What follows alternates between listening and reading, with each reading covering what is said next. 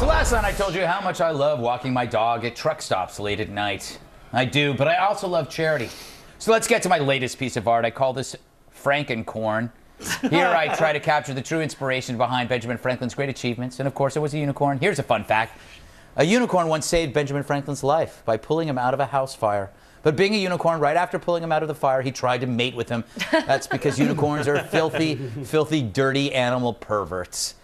Awful. So the winning bid for this piece of art came from Andrew Wimsat, who offered $700 for this piece of art. That's a lot of money. Congrats, Andrew. Now, as you know, all that money this week goes to TAPS, a nonprofit group that provides grief counseling and support programs to families of fallen soldiers. You can go to taps.org to learn more.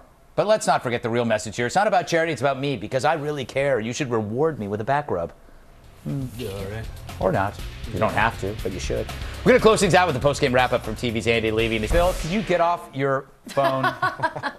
Seriously, man, you do the show for 42 minutes. You don't have to be on your BlackBerry during the show. All right, I'll see you back here at 5 p.m. Eastern time for The 5. And Andy will be on the Willis Report at 5 p.m. Eastern on Fox Business Network. A brand new Red Eye returns tomorrow.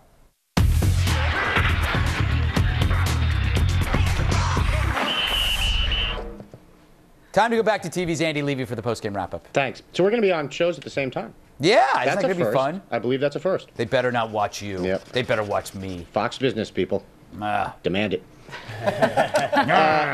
And how's the book doing? Fine, thank you. Excellent. How's what's going on with Twitter? I don't really fully have the hang of it yet. I'll tweet like mad for a day and then forget that I even have a Twitter account for 2 weeks. Yeah. That's healthy. That's good. You have a life. Unlike Andy, he's a good Twitterer. Oh, thank you. Because I don't have a life. No. Yeah. Makes it easy. Jesse, you heading up to Canada? Again, yes, I am. Absolute Comedy in Ottawa, Canada. That's where I made my CD. So if anybody's watching, come to that. And happy birthday to my wife. Aww.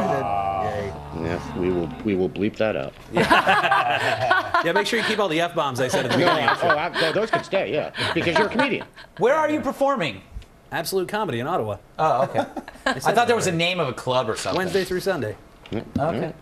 Matt, you giving a speech this weekend? Is this right? People actually come to hear me talk, yeah. The American Association of Individual Investors. Maybe like 6 people, but I'm going to still fly to L.A. and hang out. Yeah. But more importantly, I want to wish happy birthday to the girl that woke up in my bed this morning. It was her birthday. Hey. You know what? Next time, remember What was the my name. wife doing? Remember the name. And also remember, I'm not a girl. Just Thank you, though.